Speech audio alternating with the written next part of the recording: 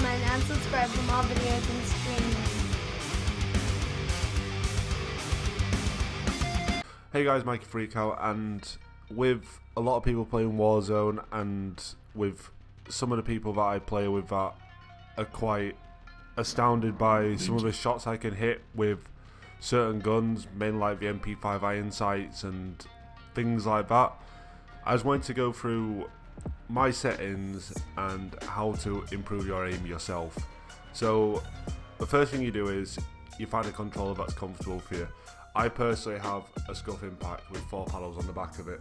So it's got trigger stops on it, and that's all there is for my Scuff. A lot of people I know use a standard PlayStation controller. So I'm not saying go out and buy a Scuff, but if you've used Scuffs before, I'd say buy one. But for this, I'll use a standard PlayStation controller just because I want to show that the Scuff isn't needed. It's all in the practicing in muscle memory. The next thing you do is you find your settings. Now I play tactical because of my controller and because I squeeze my controller quite a bit when I'm in intense gunfights. So I'll go up and I'll end up pushing down on the left stick, which will then cause me to do whatever I'm doing. So I set it to tactical, and this button on the back here is also mapped to my right stick, so if I squeeze, I'll just drop shot, and it makes it a lot easier. It's why I started playing tactical originally before I got a Scuff. Then I changed back to default. Then recently I went back to tactical because I was meaning to drop shot instead of trying to knife the person in front of me. My sensitivity is a 5.5. It's just easier. This game is all about aiming, just like COD Ghost War. And I don't know what aim response curve is, just try them all out, see which is the best one for you, but I seem to do well with dynamic. Control vibration off.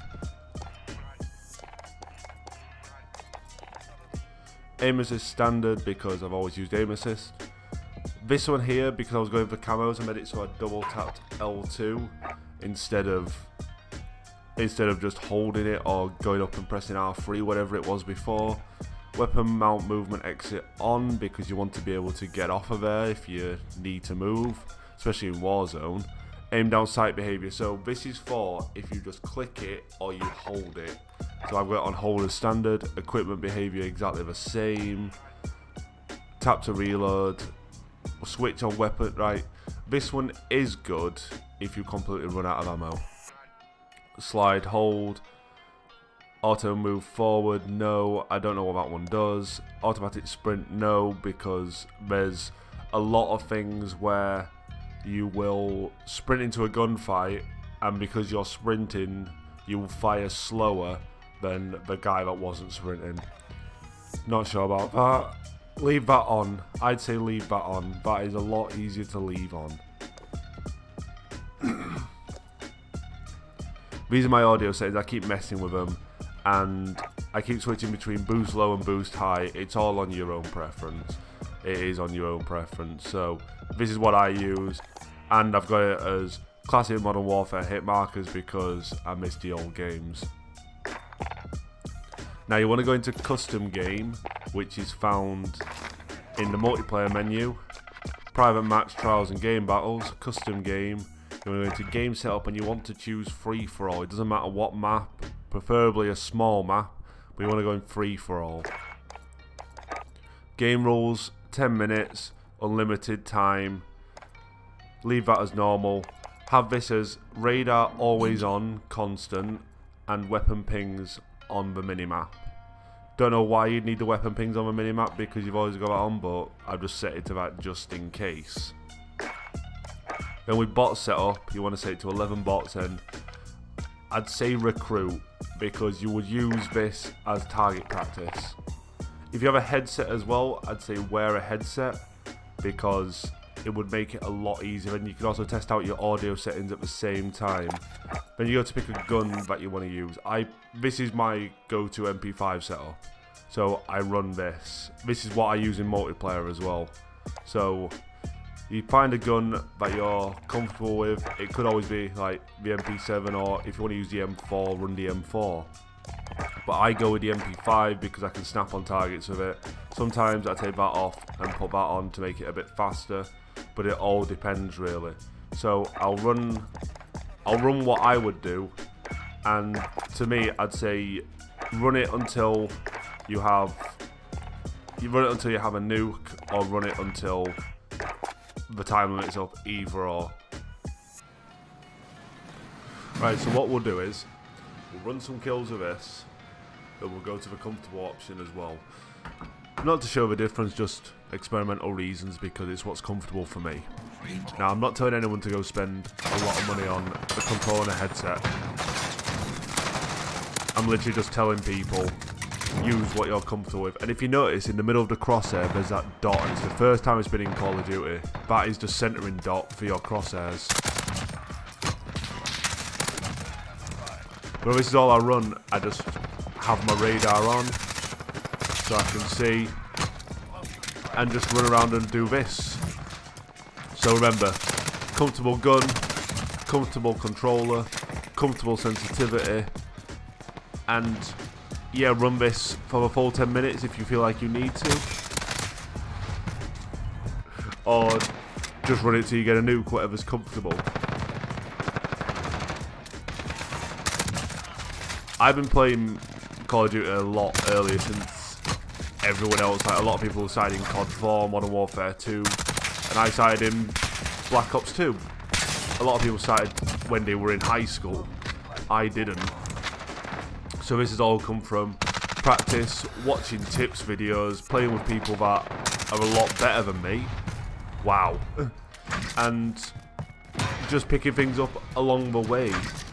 Now, my one advice to you is, if you play with people that are better with you, don't push yourself to chase them. Don't look at their stats, don't look at anything and think, I need to chase them, I need to be like them, because what they do would have a lot of different outcomes compared to what you would do.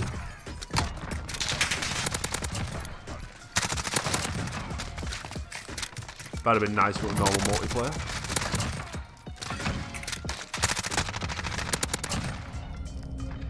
Now, as you can see, my aim is a bit sloppy with a standard PlayStation controller. That's because of what I'm used to.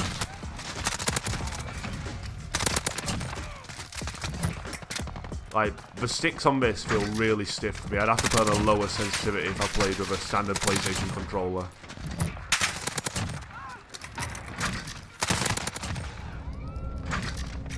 I'm going to get crowded out. Like, that is really loose for a 5.5 for me, but that's just me. Like, the thing with my controller is my sticks feel a lot stiffer.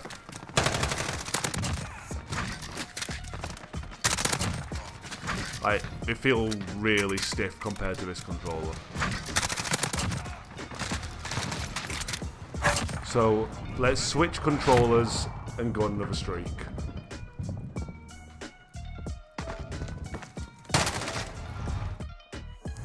We died just in time. Right. I also play with notifications off, so I can always see my minimap. And that might sound weird to some people, but that is it. And I hate it when people are backing in and out of parties because I can't see my map. Now, a lot of people are like, oh, I don't use my minimap. That's fair enough. I recommend using it though. As well as be able to hear footsteps. If you can't... Oh, he nearly killed me. If you can't hear or see your enemy, that's a problem. Practice your aiming. Use a headset. You can even... Like, if you own a PlayStation, you can plug headphones into the bottom of it. Like standard iPhone headphones or something like that. Just plug headphones into the jack in the bottom of your controller. That would improve your gameplay a lot because you'll be able to hear where people are coming from. But yeah, this is literally just all about this. Listen for the footsteps, mess with your sound settings if you need to. Always be looking at your radar so you know where they're coming from. Practice centering your gun on them. Remember your little dot in the middle because if you have that dot on them while you're hip firing, then it makes it a lot easier for you. Remember to always be looking at your radar. Yes, the radar doesn't really matter in this game, but trust me, when it comes to next year, and if you buy the new Call of Duty, it will help you, because you'll end up reverting the minimap back to normal. I've got a feeling we'll do that, because this hasn't been settled well at all. If you want a bit of a challenge regarding your aim, don't put recruit bots on. Put harder bots on. Like, I play with mixed personally, so then you've got a bit of everything like you would in a normal multiplayer game. That is why people are coming out and strafing me. Because that's what people would do in a normal multiplayer game. We just come out and we just strafe around like that.